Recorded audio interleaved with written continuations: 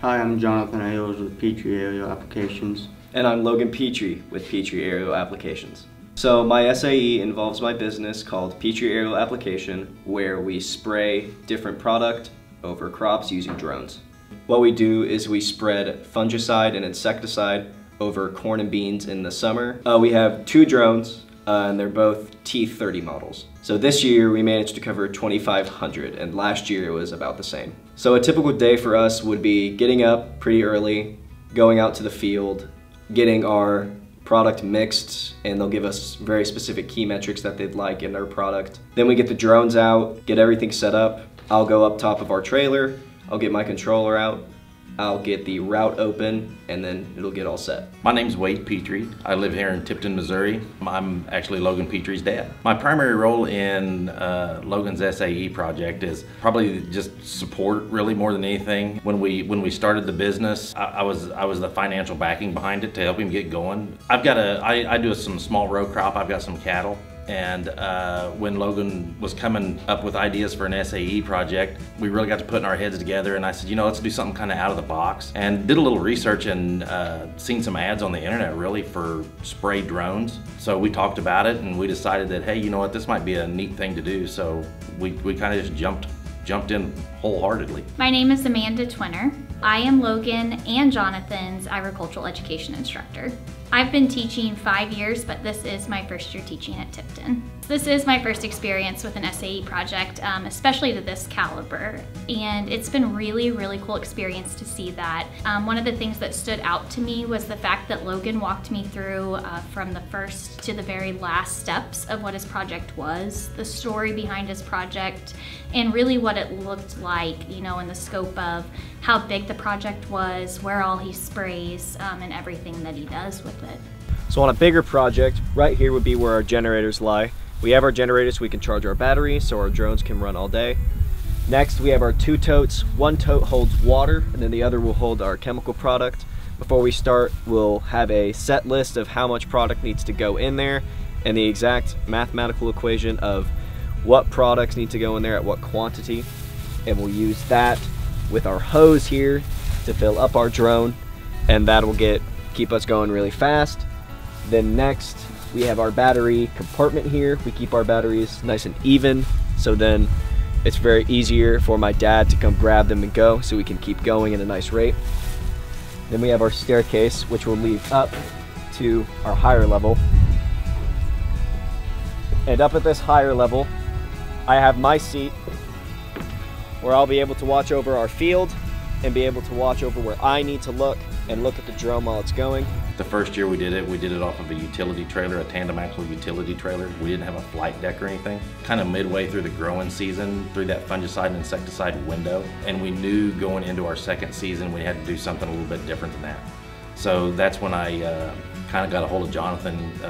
He's kind of a jack of all trades. He's a good welder. He can kind of see a project that I wanted. And he knew exactly what I was wanting to do and how to fulfill what my vision was on that. And so that's when we brought Jonathan in. Jonathan helped build the trailer, so we have a flight deck now for our second season. We had a flight deck. So me and him came up with the idea to use an existing trailer we had. We built a top that sets on it. And you have little tanks and stuff in the bottom to fill up with, and you can set up top and fly and watch drones as they go across the field. You got to help out senior citizens. Yeah, exactly.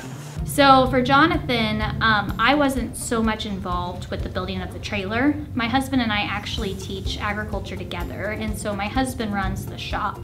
And I know that Jason is his name. I know Jason worked with Jonathan hand in hand and letting him have some shop time to work on that project as well.